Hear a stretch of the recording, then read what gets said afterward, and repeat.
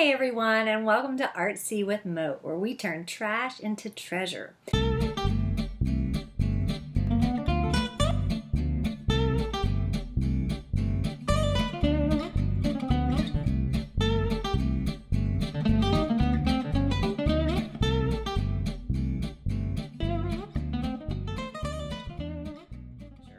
Well, for today, we're going to be making our very own plastic bottle squid. I don't know about you all, but squid are some of my favorite and most fascinating animals. Now, today's craft is a little bit more advanced and requires a few more supplies than we normally do here, so I'll be telling you those as we go. So first thing you need, of course, is your water bottle, okay? And this part is going to be, we're going to turn it into what's called the mantle. So if you guys check out my preserved squid, okay, let me get this out of the way. Okay, you'll see some of the things that we're going to add. Now, squid are some of the most important animals in our marine ecosystem. And we're gonna be using the water bottle to make this part of the body, which is called the mantle. A lot of people think it's the head, but it's not. It's where all of the internal organs are. The head is right here. They have really big eyes. They have 8 arms that are covered in sucker discs, and they have 2 long feeding tentacles. Up here they have 2 fins. They're really good swimmers.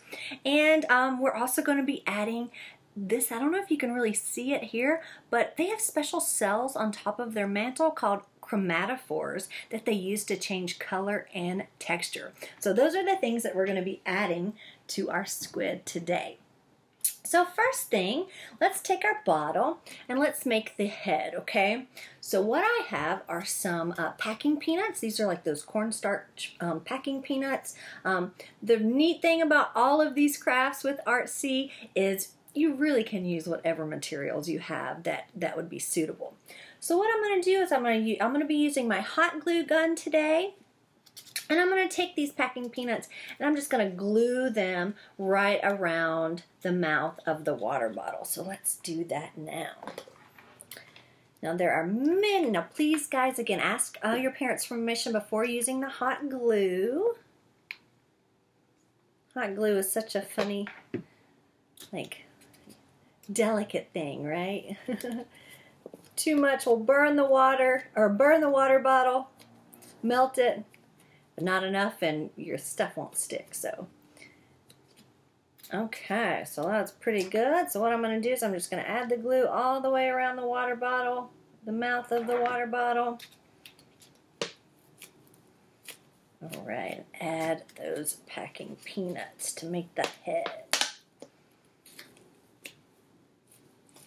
Now in the head, of course, is the brain of the squid. Now squid, especially the giant and the colossal squid, are considered the most intelligent of all of the invertebrates. And their brain, believe it or not, is a donut shape. It actually goes around their esophagus. They kind of always have food on the brain, I guess. Kind of like me. Okay. Now you can add as many as you want here. On my example I showed you earlier, I had a few more, but I think that'll do it for now. Okay. Now I'm going to add, let's see, what do we want to add next? Let's add the arms, okay? Now these arms, they have 8 arms, and octopus also have 8 arms, okay? Octopus actually don't have any tentacles, okay, and I'll tell you the difference. So the arms actually have sucker discs located all the way down the arms. And so what I'm going to use today for my arms are some pieces of bubble wrap that I have cut, okay? Up to you how long you'd like to make them. Just know that the 2 feeding tentacles are much longer, okay?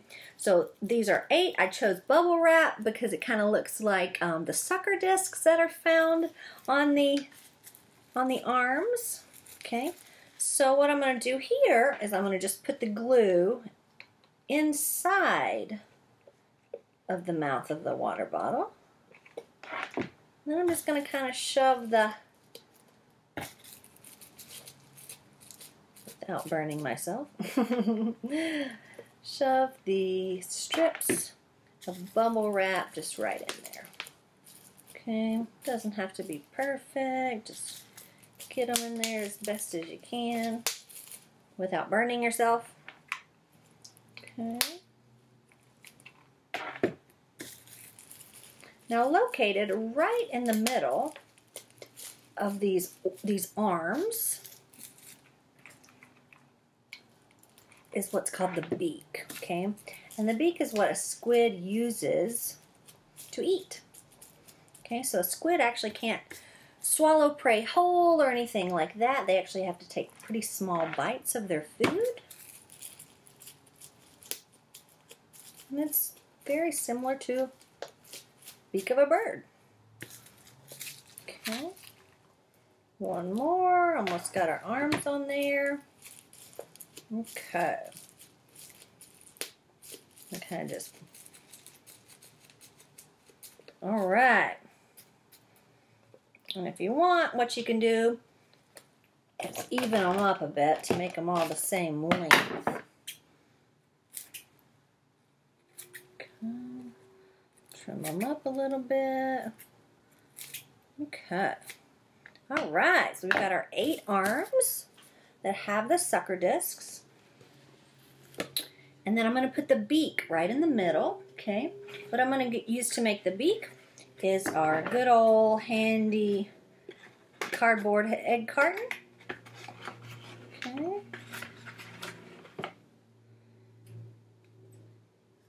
And I'm just cutting a diamond shape. Okay, a diamond shape like this that I can then fold in half. Make my little beak. And I'm going to glue it right in the middle of those arms. Right in the middle, yes. Okay. Now to add the feeding tentacles, you can use a wide variety of things. Like in my example here, I actually found these are those like cable flags that they put out in yards to show where like a cable is. And these were just like trash litter, so I used those. But for today, I'm going to use some leftover pipe cleaners that I had another project for. Now, the difference in the feeding tentacles and the arms is the feeding tentacles don't actually have those sucker discs all the way down. They only have sucker discs at the end. So what you could do is take a little bit of your bubble wrap and glue it to the end just to show that there are those sucker discs on the end. Okay. I think I originally had sucker discs on that example, but okay. Okay, so we got our 2 little feeding arms. And so what would happen is their prey would come around, whatever they wanted to eat, and they would throw out those feeding tentacles, bring it back in. Those arms would grab a hold and then push the food up to the beak. Kind of reminds me of those like slap hand toys, if you've ever played with those. Okay, so this I'm going to kind of just stick on the sides. And honestly, I probably did not make my feeding tentacles long enough, but that's okay. You guys can make them a little bit longer. Okay, stick it right on the side. Okay. So, we've got our mantle.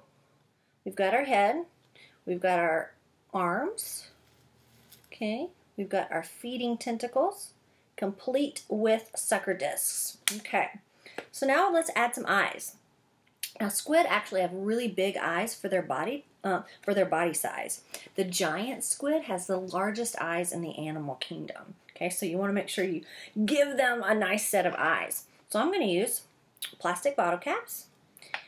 And then I found a couple pennies lying around, and I'm going to use those as the pupils. So first thing I'm going to do, okay, add the pennies here. Okay, so now I've got my pupils glued into my bottle caps. So I'm going to just glue them kind of right on the sides of the the head that we've made.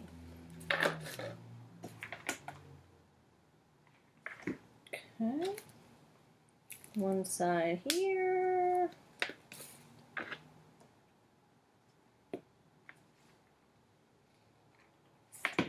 And one side here. Yes, he is coming around.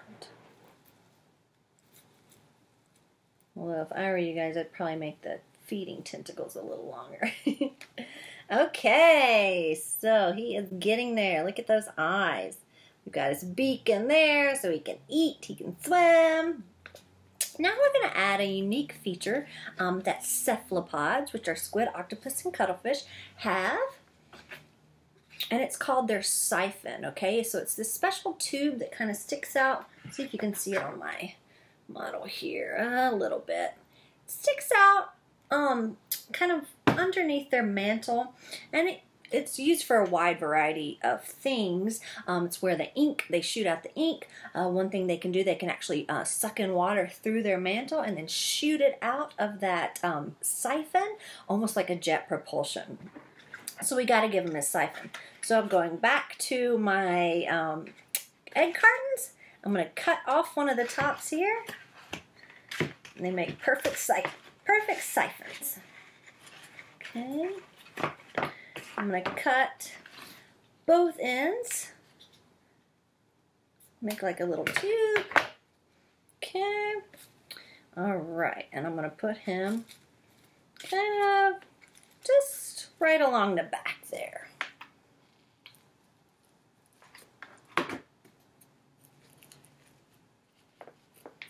Okay. Got our siphon added. Okay, he's getting there. Now, a couple other things to add to the mantle. We're going to add his fins, or her fins. I'm going to use a toilet paper roll. I'm going to cut it right up the middle. Tell you what, toilet paper rolls and egg cartons are like a crafter's dream. I'm just going to kind of cut just like a little C shape almost. I'm going to do one on the other side. I'll just trace it so they look the same.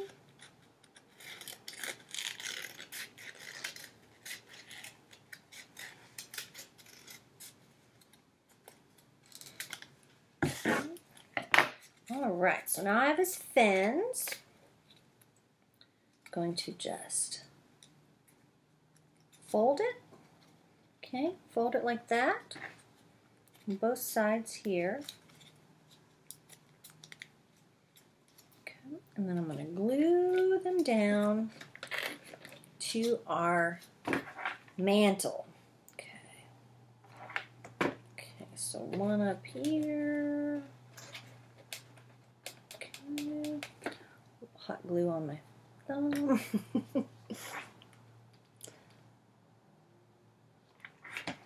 And for all these crafts, I just use the low temperature glue guns and they work fine. Okay, we've got our fins. Alright, so our Squiddy can swim, he can eat, he can see.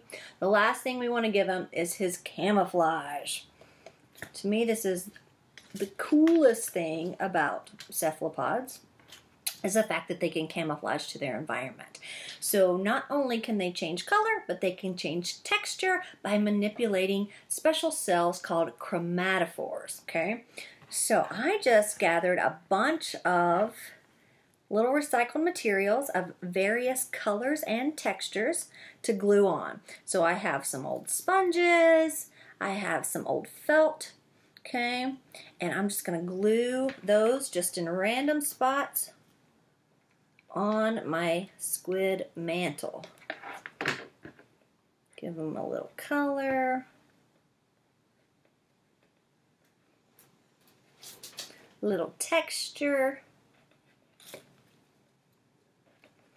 And one of the coolest experiences snorkeling I ever had was seeing a an octopus that was camouflaged. It looked just like a bump on the coral until I got close.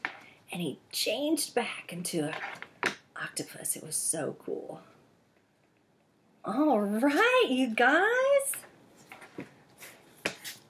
Check him out. So we have our plastic water bottle squid, complete with chromatophores and everything it needs to survive in the wild. Well, I hope you all have had fun doing this today. I can't wait to see what you come up with.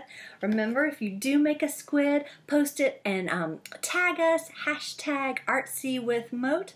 Hope you have a wonderful day, and we'll see you next time.